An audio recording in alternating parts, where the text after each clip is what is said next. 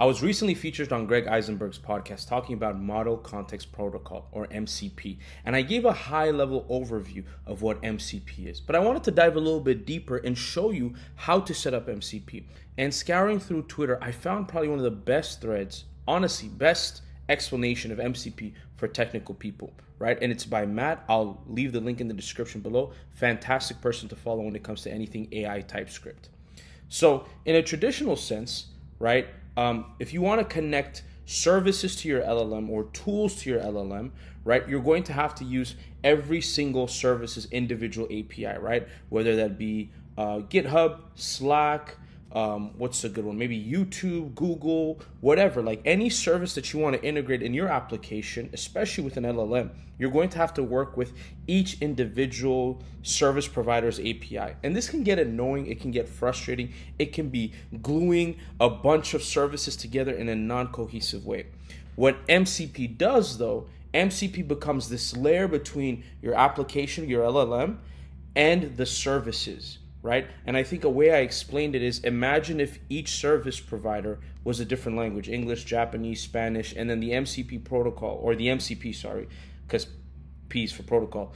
In Model Context Protocol is like a general translator that translates it in a way that your LLM application will understand. I think that's the best and simplest way to get it. APIs for LLMs. If you want to get your LLM to do anything useful in the world, you'll quickly hit a problem. And I've explained it in my video with Greg. LLMs by themselves are kind of useless. I mean, like, you can get it to write jokes, help with some questions, history, maybe write you some code. But the real power is when we combine LLM and tools. But now we're entering an evolution where it's LLMs and MCP, and MCP is now this layer between the APIs of external services and the LLMs. Now that you understand the Model Context Protocol, now we're going to actually set something up. We're going to get something working. And I'm going to use Windsurf as my MCP client, and I'm going to use Convex's MCP Server. And by the way, both of them are the sponsor of today's video. I appreciate Windsurf and I appreciate Convex, because guess what? Windsurf is my IDE of choice, and Convex, whenever I need to build a React application, is my database and my server functions platform of choice. And what better way than to set up a project ourselves? So I have a Next.js project running. Again, I'm using Windsurf. Personally, I prefer Windsurf over Cursor. That being said, why don't we build a simple application, use Windsurf as our MCP client, and use Convex's MCP server. So I'm gonna go to Convex's docs, and I'm just gonna follow the Next.js quick start guide quickly, and I'm just going to install Convex. I'm using PNPM. I've been PNPM pilled lately, so I'm just gonna install Convex. And then while that's installing, all I have to do is create a client provider and wrap my children in the layout.tsx, in the root layout.tsx. So I'm literally just going to create, we'll do this in components.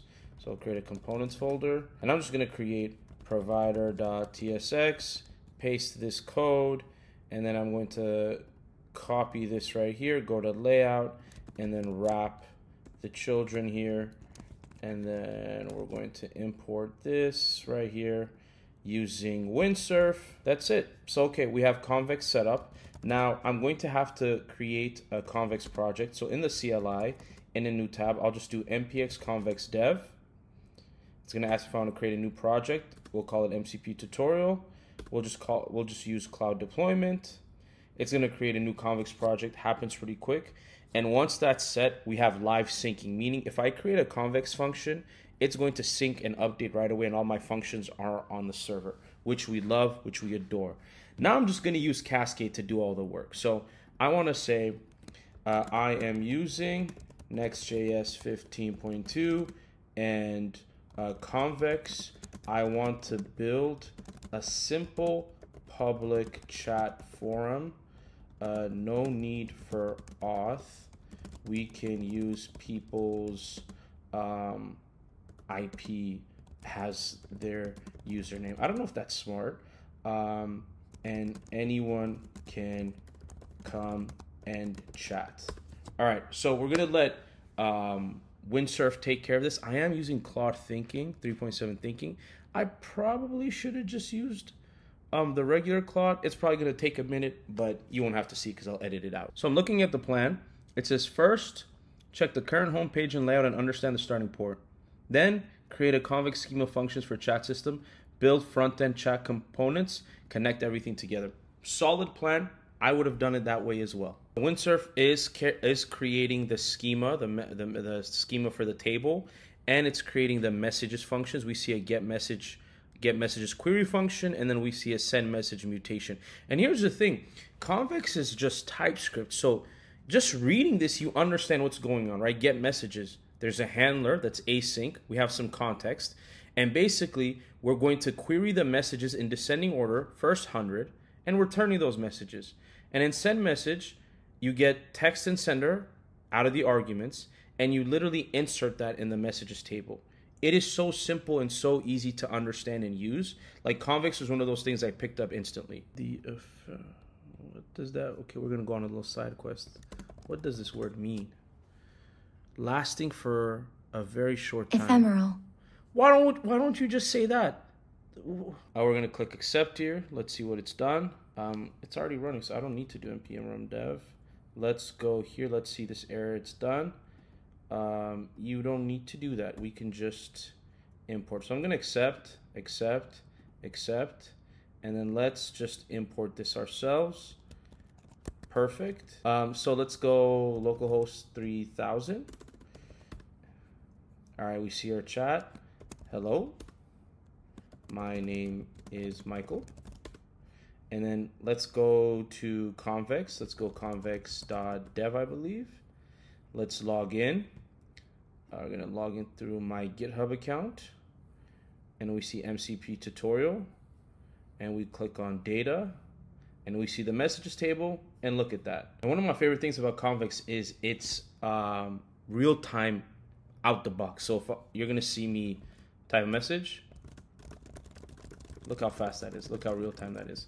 So this is cool. It's good enough. Again, we're not here to build an application. We're here to set up MCP. So we have our basic application. Now I'm going to go back to Convex, and I'm just going to search Windsurf, and it's going to say using Windsurf with Convex MCP Server. I'm just going to click that, and I'm going to click on Windsurf. So there's a simple guide here on how we're going to set up our Convex MVP server.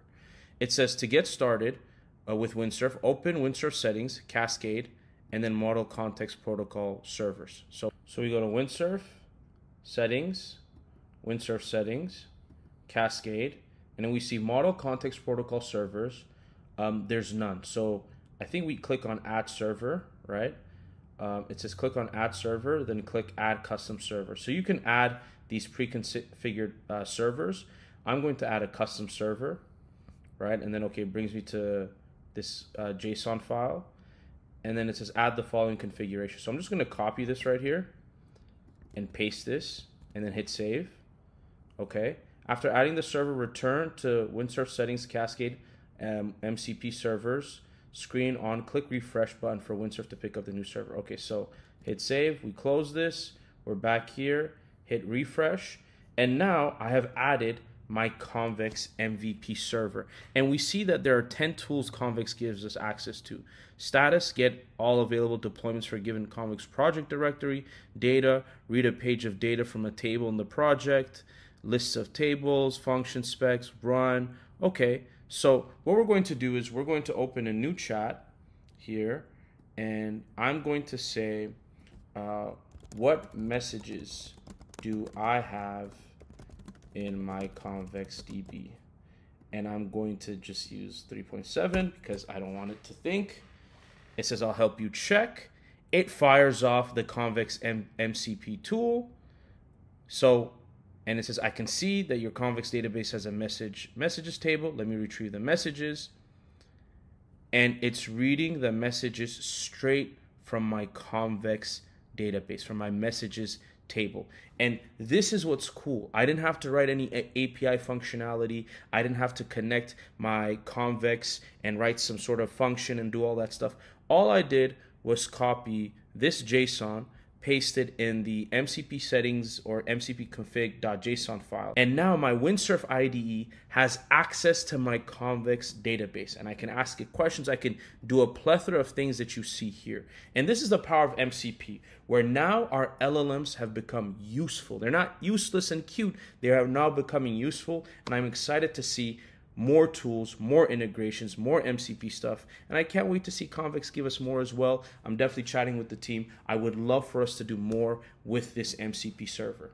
Pretty much it, y'all. Again, you can check out all the other pre-configured servers. There's plethoras out there on Twitter. And shout out to Windsurf and Convex, definitely my favorite IDE, definitely my favorite database platform. Check them out, use them, they're great. Want to see a video tutorial of me creating an MCP server? Let me know in the comments down below. Give us a like, make sure you're subscribed. I'll see you in the next one. Peace.